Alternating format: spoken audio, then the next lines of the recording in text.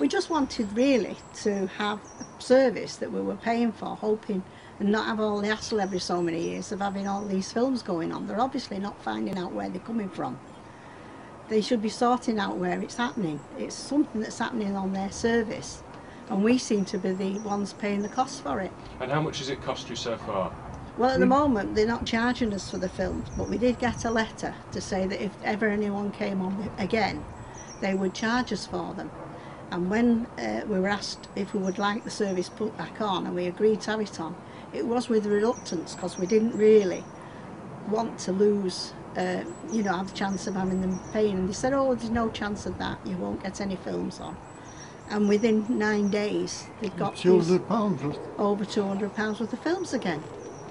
So they're not sorting out where it's coming from. And we paid £50 to have that TiVo box put in January, and they're just taking it out. They're not recompensing us at all for it. You know, they're just saying, right, May the 9th, that's it, it's cut off and you don't get anything else. We have family abroad that we contact over the phone. There's no other way of doing it, and Skype and that kind of thing, broadband. That's how we do obviously our connection to them. We only see them a couple of times a year, so you don't want to lose your connections to your grandchildren and that way. But that's the only way we get hold of them. And that's what this is about now. This is it. We'll lose all contact, and as you know, in this day and age, that's a lot of your contact now. Your mobile phone. Well, I'll have my mobile, but your landline. For me, the landline, I pay extra for the all-day talk, as they call it, or something, unlimited talk, and we pay extra for that on the bill, so that we can chat to the family at all times.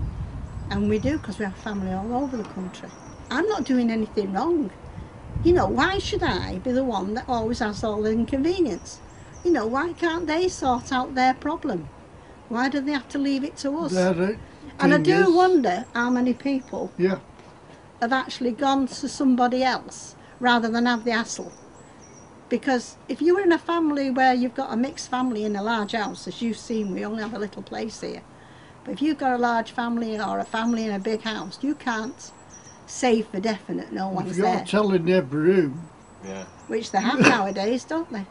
So you can't say. So more often than not, families would be inclined to say, we can't do anything about this, we'd better go, and move off. And you wonder how many hundreds of people have done that, rather than have all this hassle.